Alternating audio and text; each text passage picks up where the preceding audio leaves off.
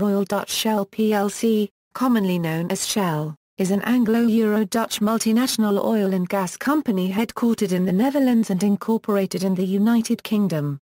Created by the merger of Royal Dutch Petroleum and UK-based Shell Transport and Trading, it is the second largest company in the world, in terms of revenue, and one of the 6 oil and gas supermajors. Shell is also one of the world's most valuable companies.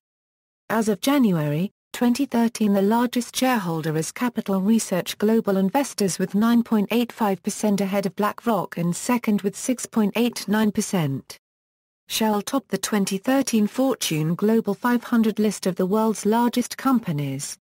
Royal Dutch Shell revenue was equal to 84% of the Netherlands' $555.8 billion GDP at the time.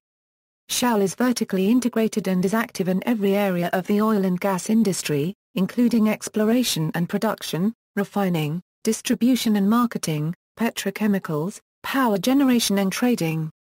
It has minor renewable energy activities in the form of biofuels and wind.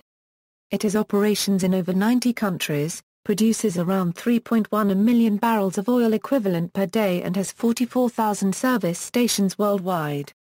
Shell Oil Company, its subsidiary in the United States, is one of its largest businesses. Shell has a primary listing on the London Stock Exchange and is a constituent of the FTSE 100 index. As of July 6, 2012, it was the largest company on the FTSE, with a market capitalisation of £140.9 billion. It has secondary listings on Euronext Amsterdam and the New York Stock Exchange. History, Origins. The Royal Dutch Shell Group was created in February 1907 through the amalgamation of 2 rival companies, Royal Dutch Petroleum Company and the Shell Transport and Trading Company Limited of the United Kingdom. It was a move largely driven by the need to compete globally with Standard Oil. The terms of the merger gave 60% ownership of the new group to the Dutch arm and 40% to the British. Royal Dutch Petroleum Company was a Dutch company founded in 1890 by Jean-Baptiste Auguste Kessler, along with Henri Deterding, when a royal charter was granted by King William III of the Netherlands to a small oil exploration and production company known as Royal Dutch Company for the working of petroleum wells in the Dutch East Indies. The Shell Transport and Trading Company was a British company, founded in 1897 by Marcus Samuel, 1st Viscount Bested and his brother Samuel Samuel.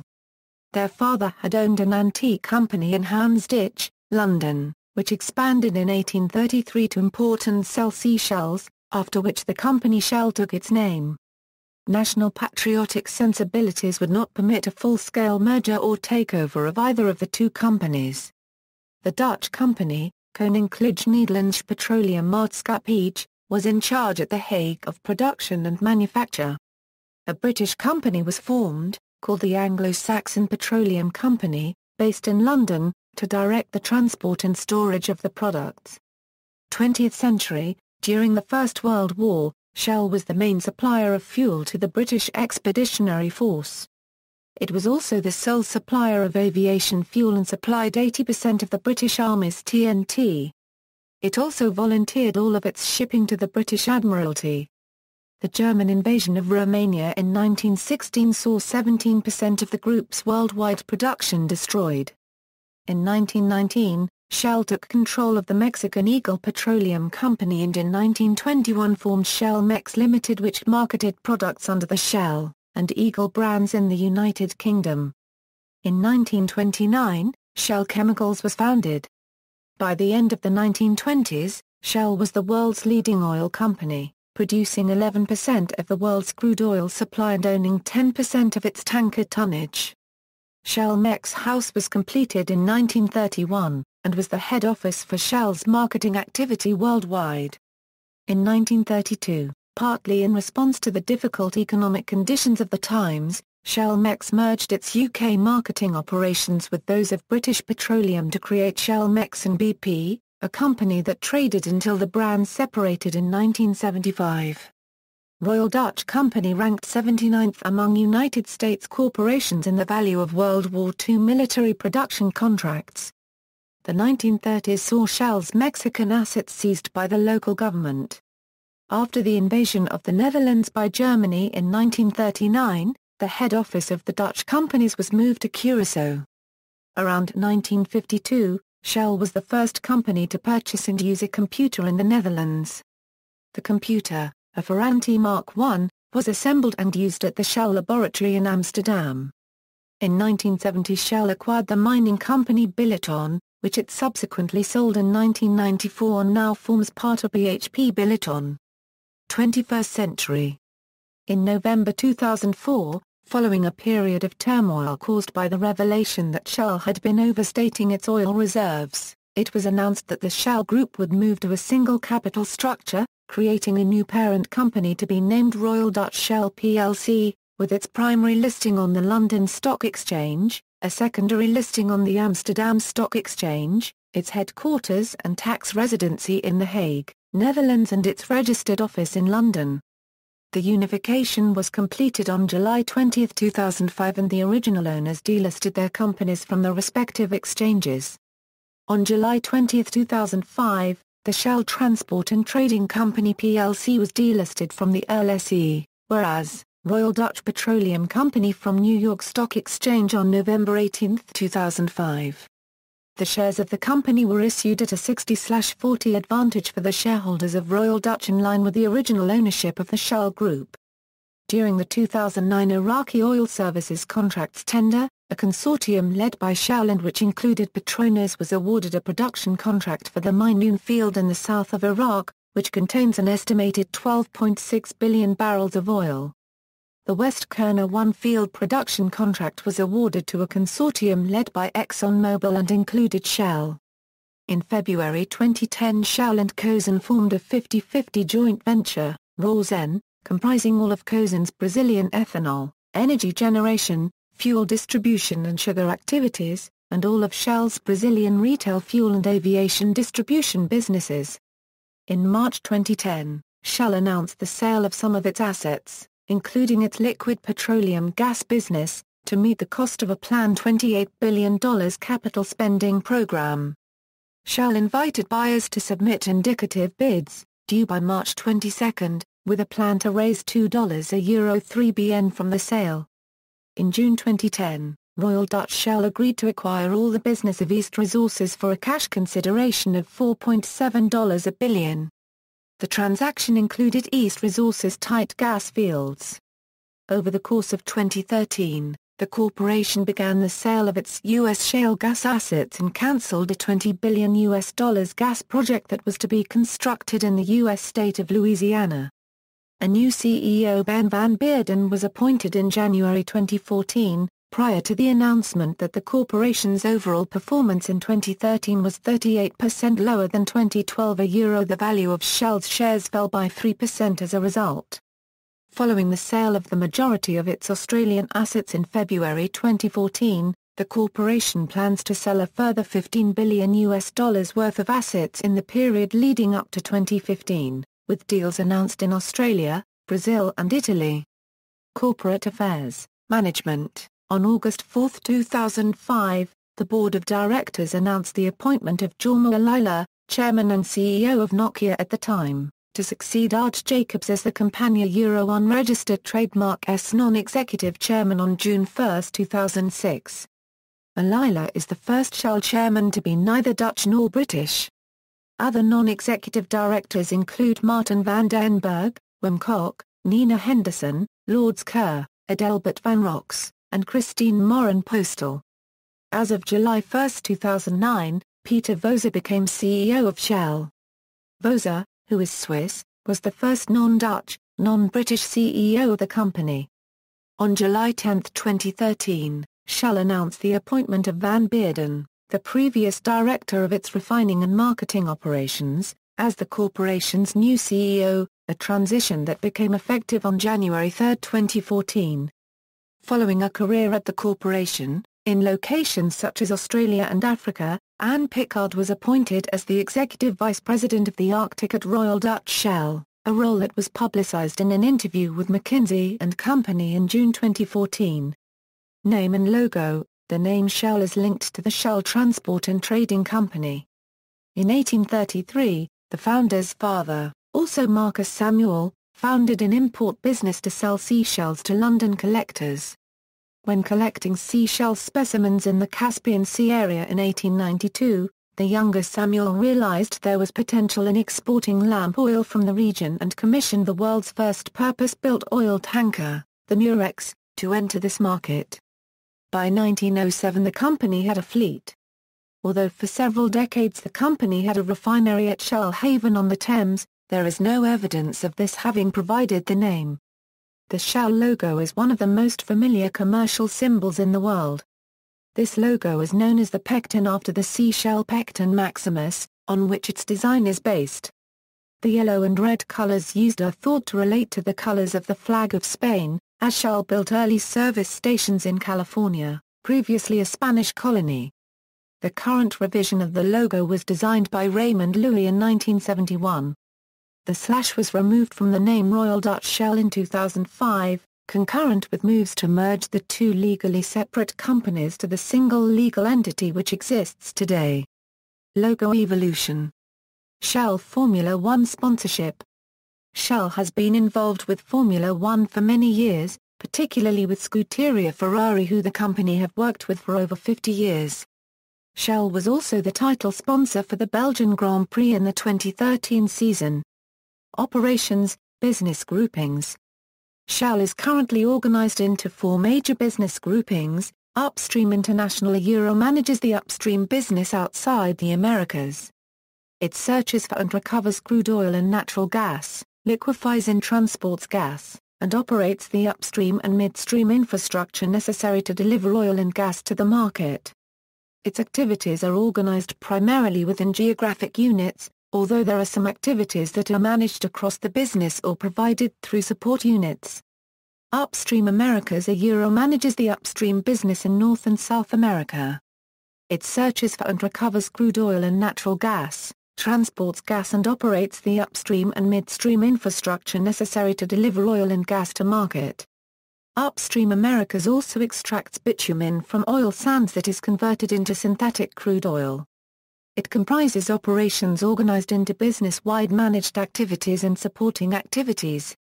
Downstream Euro manages Shell's manufacturing, distribution and marketing activities for oil products and chemicals.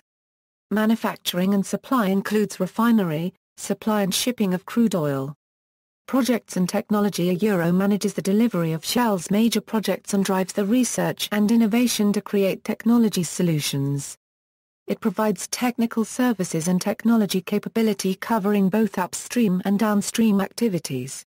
It is also responsible for providing functional leadership across Shell in the areas of health, safety and environment, and contracting and procurement. Oil and gas activities. Shell's primary business is the management of a vertically integrated oil company. The development of technical and commercial expertise in all stages of this vertical integration, from the initial search for oil through its harvesting, transportation, refining and finally trading and marketing, established the core competencies on which the company was founded. Similar competencies were required for natural gas, which has become one of the most important businesses in which Shell is involved, and which contributes a significant proportion of the company's profits. While the vertically integrated business model provided significant economies of scale and barriers to entry, each business now seeks to be a self-supporting unit without subsidies from other parts of the company. Traditionally, Shell was a heavily decentralized business worldwide with companies in over 100 countries, each of which operated with a high degree of independence. The upstream tended to be far more centralized, with much of the technical and financial direction coming from the central offices in The Hague. Nevertheless, there were very large exploration and production companies in a few major oil and gas production centers such as the United Kingdom, Nigeria, Brunei, and Oman. Downstream operations, which now also includes the chemicals business, generates a third of Shell's profits worldwide and is known for its global network of more than 40,000 petrol stations and its 47 oil refineries. The downstream business, which in some countries also included oil refining, generally included a retail petrol station network, lubricants manufacture and marketing, industrial fuel and lubricant sales and a host of other product market sectors such as LPG and bitumen. The practice in Shell was that these businesses were essentially local and that they were best managed by local operating companies, often with middle and senior management reinforced by expatriates. In the 1990s, this paradigm began to change, and the independence of operating companies around the world was gradually reduced. Today, virtually all of Shell unregistered trademark S operations in various businesses are much more directly managed from London and The Hague. The autonomy of OE operating companies has been largely removed, as more global businesses have been created. Africa. Shell began drilling for oil in Africa during the 1950s. Shell began production in Nigeria in 1958. Shell operates in the upstream oil sector in Algeria, Cameroon, Egypt, Gabon, where is the giant Rabi Kanga oil field, Ghana, Libya, Morocco, Nigeria, South Africa and Tunisia. And in the downstream sector and 16 other countries. In Nigeria, Shell told U.S. diplomats that it had placed staff in all the main ministries of the government. In April 2010, Shell announced its intention to divest from downstream business of all African countries except South Africa and Egypt to Vitol and Helios. In several countries such as Tunisia, protests and strikes broke out. Shell denied rumors of the sellout. Shell continues however upstream activities extracting crude oil in the oil-rich Niger Delta as well as downstream commercial activities in South Africa. Asia, Malaysia. Shell first entered Malaysia, Miri in 1910 in an oil well drilling project. Malaysia's first oil well was discovered by Shell on Canada Hill in Miri, Sarawak in 1910. Shell's Miri No. 1 was spudded on August 10 that year, and began producing 83 barrels per day in December. Today, the oil well, fondly known as the Grand Old Lady, is a state monument. After the discovery of oil in Miri, Shell built Malaysia's first oil refinery in 1914. In the same year, Shell laid a submarine pipeline in Miri, a breakthrough in the technology of transporting crude to tankers at that time. In Malaysia, 2012, Shell refining capacity is 109,000 BD. In the Port Dickson refinery, Shell invested 800 million Malaysian ringgits to upgrade the diesel processing plant. In 2012, Shell have 900 retail outlets and planning to open 30 more in the future. Republic of the Philippines. Royal Dutch Shell operates in the Philippines under its subsidiary, Pilipinas Shell Petroleum Corporation. Its headquarters is in Makati City and it has facilities in the Pandacan Oil Depot and other key locations. On January 2010, the Bureau of Customs claimed 7.34 billion pesos worth of unpaid excise taxes against Pilipinas Shell for importing catalytic cracked gasoline and light catalytic cracked gasoline, stating that those imports are bound for tariff charges. Pilipinas Shell denied the claim, stating that those imports are raw materials for making their products. The company later emphasized that they are considering closing their local oil refinery if the case continues. Pilipinas Shell informed the public that they will exhaust all necessary steps to meet the demand for fuel. In 2014, the Bangko Sentral NG Pilipinas released commemorative 100 peso bill. Singapore. Shell has a strong presence in Singapore. Indeed, Singapore is the main center for Shell unregistered trademark S petrochemical operations in Asia-Pacific region. Shell Eastern Petroleum Limited have their refinery located in Singapore's Pulau Bikam Island. They also operate as Shell Chemicals Sierra in Jurong Island. Europe, Ireland. Shell first started trading in Ireland in 1902. Shell E&P Ireland is an Irish exploration and production subsidiary of Royal Dutch Shell. Its headquarters are on Leeson Street in Dublin. It was acquired in May 2002. Its main project is the Corrib Gas Project, a large gas field off the northwest coast, for which Shell has encountered controversy and protests in relation to the onshore pipeline and license terms. In 2005, Shell disposed of its entire retail and commercial fuels business in Ireland to Topaz Energy Group. This included depots, company-owned petrol stations and supply agreement stations throughout the island of Ireland. The retail outlets were rebranded as Topaz in 2008 September. Nordic countries. On August 27, 2007, Royal Dutch Shell and Raytheon Group, the owner of the 7-Eleven brand in Scandinavia, announced an agreement to rebrand some 269 service stations across Norway, Sweden, Finland and Denmark, subject to obtaining regulatory approvals under the different competition laws in each country. On April 2010, Shell announced that the corporation is in process of trying to find a potential buyer for all of its operations in Finland and is doing similar market research concerning Swedish operations. On October 2010, Shell's gas stations and the heavy vehicle fuel supply networks in Finland and Sweden, along with a refinery located in Gothenburg, Sweden, were sold to St1, a Finnish energy company, more precisely to its major shareholding parent company Kealloy. Shell-branded gas stations will be rebranded within maximum of 5 years from the acquisition, and the number of gas stations is likely to be reduced.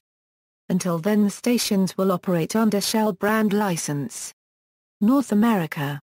Through most of Shell's history, its business in the United States, Shell Oil Company was substantially independent, with its stock being traded on the New York Stock Exchange and with little direct involvement from the group. Unregistered trademark central offices in the running of the American business.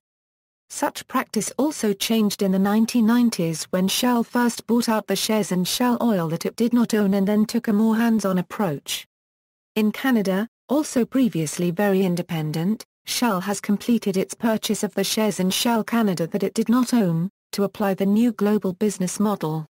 Oceania, Australia. In Australia, retailer Coles Group purchased the rights to the retail business from the existing Shell Australia multi-site franchisees in 2003 for an amount less than $100 a million. The purchase was made in response to a popular discount fuel offer by rival Woolworths Limited launched some years earlier. Coles' express-only affiliation with Shell is that Shell is the exclusive supplier of fuel and lubricant products, leases the service station property to Coles, and maintains the presence of the pectin and other Shell branding on the price board and other signage. Coles Express sets fuel and shop prices and runs the business, provides convenience and grocery merchandise through its supply chain and distribution network, and directly employs the service station staff. Shell has also moved to the outback with a huge complex in Coobapedy, South Australia. The opal capital of the world. Royal Dutch Shell is currently developing the first floating liquefied natural gas facility, which will be situated 200 km off the coast of Western Australia and is due for completion in around 2017. When it is finished, it will measure around 488 meters long and 74 meters wide, and when fully ballasted will weigh 600,000 tons. Following the decision by the Royal Dutch Shell Fuel Corporation to close its Geelong, Australia refinery in April 2013, a third consecutive annual loss was recorded for Shell's Australian refining and fuel marketing assets. Revealed in June 2013, the write-down is worth $203 million, and was preceded by a $638 million write-down in 2012 and a $407 million write-down in 2011 after the closure of the Clyde refinery in Sydney, Australia. In February 2014, Shell sold its Australian refinery and petrol stations for $2.6 billion to Vitol, a Geneva-based company. Vitol stated that the Geelong refinery will remain open, as the company plans to expand further into the Australian market. Royal Dutch Shell will continue to invest in the Australian market, with projects that involve Chevron Corporation, Woodside Petroleum and Prelude. New Zealand. Shell has had a long-time presence in New Zealand, and partly owns the Maui and Kapuni natural gas fields. In 2011 it completed the sale of its petrol retail division to Infratil and the New Zealand Superannuation Fund, which rebranded the stations as Z Energy. Shell still operates in New Zealand via gas and condensate exploration and infrastructure. Other activities. Over the years Shell has occasionally sought to diversify away from its core oil, gas and chemicals businesses. These diversifications have included nuclear power, coal, metals and electricity generation. None of these ventures was seen as successful and all have now been divested. In the early 2000s Shell moved into alternative energy and there is now an embryonic renewables business that has made investments in solar power, wind power, hydrogen, and forestry. The forestry business went the way of nuclear, coal, metals and electricity generation, and was disposed of in 2003. In 2006 Shell paid SolarWorld to take over its entire solar business, and in 2008, the company withdrew from the London Array, which is expected to become the world's largest offshore wind farm. Shell also is involved in large-scale hydrogen projects.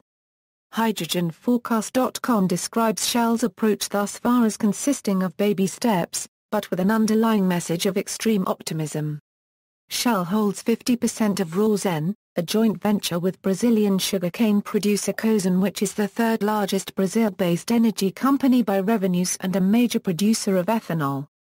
Current projects: Arctic. Following the purchase of an offshore lease in 2005, Shell initiated its $4.5 billion Arctic drilling program in 2006, after the corporation purchased the Kuluk oil rig and leased the Noble Discoverer drillship. At inception, the project was led by Pete Slay-Ibe, a Shell executive who had previously worked in the North Sea. However, after the purchase of a second offshore lease in 2008, Shell only commenced drilling work in 2012, due to the refurbishment of rigs, permit delays from the relevant authorities and lawsuits.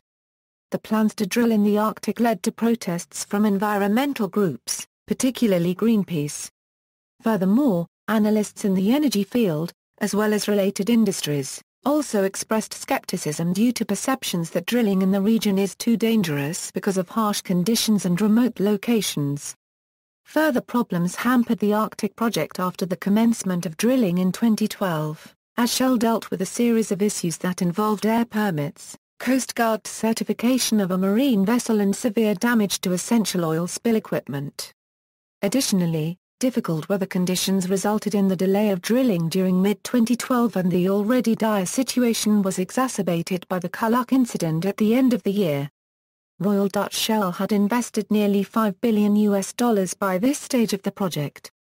As the Kuluk oil rig was being towed to the American state of Washington to be serviced in preparation for the 2013 drilling season, a winter storm on December 27, 2012 caused the towing crews, as well as the rescue service, to lose control of the situation. As of January 1, 2013, the Kuluk was grounded off the coast site Kolodak Island, near the eastern end of Kodiak Island.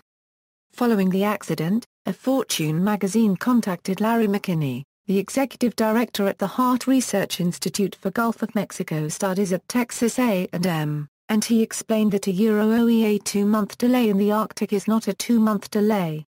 A 2-month delay could wipe out the entire drilling season. It was unclear if Shell would recommence drilling in mid-2013, following the Kuluk incident, and, in February 2013, the corporation stated that it would pause its closely watched drilling project off the Alaskan coast in 2013, and will instead prepare for future exploration. In January 2014, the corporation announced the extension of the suspension of its drilling program in the Arctic, with Chief Executive Van Beerden explaining that the project is under review due to both market and internal issues. A June 2014 interview with Pickard indicated that, following a forensic analysis of the problems encountered in 2012, Royal Dutch Shell will continue with the project, and Pickard stated that she perceives the future of the corporation activity in the Arctic region as a long-term marathon. Pickard stated that the forensic look-back revealed there was an on-off switch, and further explained. In other words, don't you unregistered trademark T spend the money unless you unregistered trademark re sure you unregistered trademark re going to have the legal environment to go forward. Don't you unregistered trademark T spend the money unless you unregistered trademark re sure you unregistered trademark re going to have the permit. No, I can't unregistered trademark T tell you that unregistered trademark M going to have that permit until June, but we need to plan like we unregistered trademark re going to have that permit in June. And so probably the biggest lesson is to make sure we could smooth out the on-off switches wherever we could and take control of our own destiny. Based upon the interview with Pickard, Shell is approaching the project as an investment that will reap energy resources with a lifespan of around 30 years. Controversies. Shell has been criticized for its businesses in Africa, notably in relation to protests of the Ogoni in 1995. In the 1990s, protesters criticized the company's environmental record, particularly the possible pollution caused by the proposed disposal of the Brent Spar platform into the North Sea. Despite support from the UK government, Shell reversed the decision under public pressure but maintained that sinking the platform would have been environmentally better. Shell subsequently published an unequivocal commitment to sustainable development, supported by executive speeches reinforcing this commitment. 2004 Overstatement of oil reserves. In 2004 Shell overstated its oil reserves, resulting in loss of confidence in the group, a £17 a million fine by the Financial Services Authority and the departure of the chairman Philip Watts. A lawsuit resulted in the payment of $450 a million to non-American shareholders in 2007. Corporate communications. Shell's advertising regarding its renewable energy business has been described as a greenwash by some environmental lobbies, though its renewable energy activities have been praised by other commentators. In August 2008, the British Advertising Standards Authority ruled that Shell had misled the public in an advertisement when it claimed that a $10 a billion oil sands problem in Alberta, Canada was a sustainable energy source. Environmental pollution. The presence of companies like Shell in the Niger Delta has led to extreme environmental issues in the Niger Delta. Many pipelines in the Niger Delta owned by Shell are old and corroded. This has resulted in many oil spills in this area that have degraded the environment, killing off vegetation and fish. Shell has acknowledged its responsibility for keeping the pipelines new but has also denied responsibility for environmental causes. This has led to mass protests from the Niger Delta inhabitants and Amnesty International against Shell and Friends of the Earth Netherlands. It has also led to action plans to boycott Shell by environmental groups and human rights groups.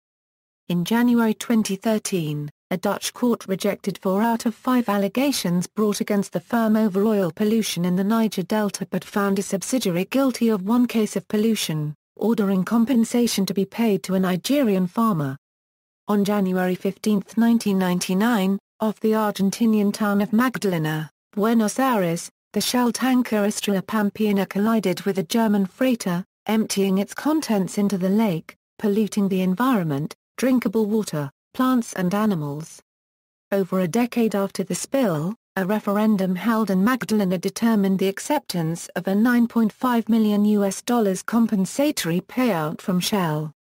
Shell denied responsibility for the spill, but an Argentine court ruled in 2002 that the corporation was responsible. Health and safety. A number of incidents over the years led to criticism of Shell's health and safety record, including repeated warnings by the UK Health and Safety Executive about the poor state of the company's North Sea platforms. Human rights. In the beginning of 1996, several human rights groups brought cases to hold Shell accountable for alleged human rights violations in Nigeria, including summary execution, crimes against humanity, torture, inhumane treatment and arbitrary arrest and detention. In particular, Shell stood accused of collaborating in the execution of Ken Saro-Wiwa and 8 other leaders of the Ogoni tribe of southern Nigeria, who were hanged in 1995 by Nigeria's then military rulers. The lawsuits were brought against Royal Dutch Shell and Brian Anderson, the head of its Nigerian operation. In 2009, Shell agreed to pay $15.5 million in a legal settlement. Shell has not accepted any liability over the allegations against it. In 2009, Shell was the subject of an Amnesty International report into the deterioration of human rights as a consequence of Shell's activities in the Niger Delta. In particular, Amnesty criticized the continuation of gas flaring and Shell's slow response to oil spills. In 2010, a leaked cable revealed that Shell claims to have inserted staff into all the main ministries of the Nigerian government and know everything that was being done in those ministries, according to Shell's top executive in Nigeria. The same executive also boasted that the Nigerian government had forgotten about the extent of Shell's infiltration. Documents released in 2009 reveal that Shell regularly made payments to the Nigerian military in order to prevent protests. Arctic Project. In 2010, Greenpeace activists painted "No Arctic Drilling" with spilled BP oil on the side of a ship in the Gulf that was en route to explore for Arctic oil for Shell. At the protest, Phil Radford of Greenpeace called for President Obama to ban all offshore oil drilling and call for an end to the use of oil in our cars by 2030. On March 16, 2012, 52 Greenpeace activists from 5 different countries boarded Fennica and Nordica, multi-purpose icebreakers chartered to support Shell's drilling rigs near Alaska. Around the same time period, a reporter for Fortune magazine spoke with Edward Itter, an Inupiat Eskimo leader and the former mayor of the North Slope Borough, who expressed that he was conflicted about Shell's plans in the Arctic, as he was very concerned that an oil spill could destroy the Inupiat Eskimos' hunting and fishing culture, but his borough also received major tax revenue from oil and gas production. Additionally, further revenue from energy activity was considered crucial to the future of the living standard in Itter's community. In terms of safety, Itter identified the Arctic National Wildlife Refuge, a precious area for a large number of environmentalists, as a preferred option, explaining, "You can clean up oil so much easier on shore. The risks are not even comparable." In July 2012, Greenpeace activists shut down 53 Shell petrol stations in Edinburgh and London in a protest against the company's plans to drill for oil in the Arctic. Greenpeace's Save the Arctic campaign aims to prevent oil drilling and industrial fishing in the Arctic by declaring the uninhabited area around the North Pole a global sanctuary. Concerns increased after the Kuluk oil rig ran aground near Kodiak Island in December 2012. An anonymous energy analyst, who worked for a money manager with strong ties to Shell, stated after the accident, "I didn't unregistered trademark T expect to see so many things go wrong in their first year, but it shows you how hard it is to do what they want to do. In this business, the name of the game is time to first cash flow. And if you can't unregistered trademark T get first cash flow for at least 10 years, then unregistered trademark S going to be awfully hard to earn a decent return on the project." In response, Shell filed lawsuits to seek injunctions from possible protests, and Benjamin Jealous of the NAACP and Radford argued that the legal action was trampling Americans' rights. According to Greenpeace, Shell lodged a request with Google to ban video footage of a Greenpeace protest action that occurred at the Shell-sponsored Formula One Belgian Grand Prix on August 25, 2013, in which SaveTheArctic.org banners appear at the winner's podium ceremony. In the video, the banners rise up automatically. Activists controlled their appearance with the use of 4 radio car antennas. Revealing the website URL, alongside an image that consists of half of a polar bear's head and half of the Shell logo. As of April 5, 2014, the video is available on the GreenPay Update YouTube channel and has received just over 300,000 views. The company notes that no one has yet fully determined how to clean up an oil spill in pack ice or broken ice. Royal Dutch Shell then announced a pause in the timeline of the project in early 2013 and, in January 2014, the corporation announced the extension of the suspension of its drilling program in the Arctic. A June 2014 interview with the corporation's new executive vice president of the Arctic indicated that Royal Dutch Shell will continue with its activity in the region. See also: Algae fuel, Caca War, Lensbury, ROYALDUTCHSHELLPLC.com, Shell Guides, a series of guidebooks, Shell V-Power, List of investors in Bernard L. Madoff Securities, List of companies based in London, References. Bibliography, A Century in Oil by Stephen Howarth, 1997, ISBN 0-297-82247-0. A History of the Shell Transport and Trading Company. A History of Royal Dutch Shell by Stephen Howarth and others, 2007. ISBN 978-0-19-929,877-8, Seven Sisters by Anthony Sampson. ISBN 978-0-553-23469-5. Shell Shock, The Secrets and Spin of an Oil Giant by Ian Cummins and John Besant, 2005. ISBN 1-84018-941-X, external links, official website. Royal Dutch Shell Companies grouped at Open Corporates.